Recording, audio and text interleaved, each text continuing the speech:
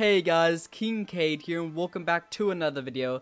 And in this video I'm going to be showing you how to export things from Blender onto Roblox Studio and have them show up like this with color instead of this right here. Let's get right into this. So go ahead and open up Blender, and so these are some assets that I did make for my Tycoon, which I kind of paused my Tycoon for now, but I might start working on it again since I do have all of these assets for it.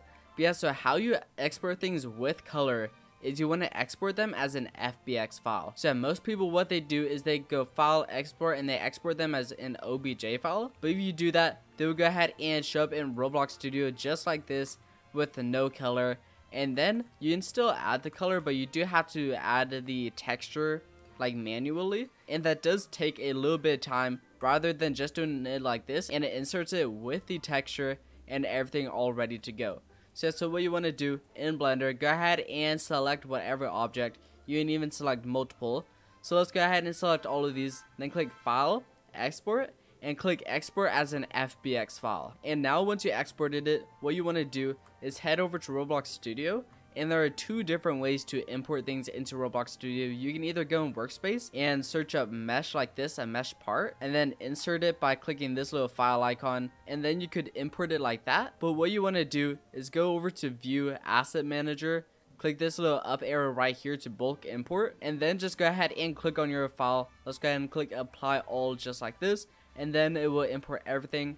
So it will import everything that was like in the groups. So this one right there, this one, and this one. So it's really good if you want to import multiple meshes at once. And it's also good if you just want to import one because it is a lot quicker. So let's go ahead and select all of these, right click, and then insert with location just like this. And they will probably be a little bit bigger, but that is okay. We can always just go ahead and scale them down just like this. And there we go. That's how we import things with color.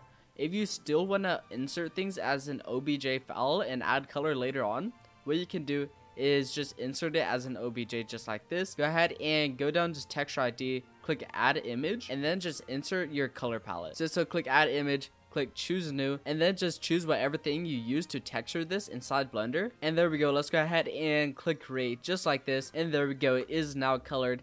See, it does take a little bit longer than just doing this, but if for some reason you do want to insert it as an OBJ file, then you can always just do it like that. But this way right here is the better way. And yeah, so that's how you go ahead and insert things inside Roblox Studio with color. So that's going to go ahead and be all for this video. So make sure you leave a like, subscribe, and turn on post notifications, and I'll see you in the next video.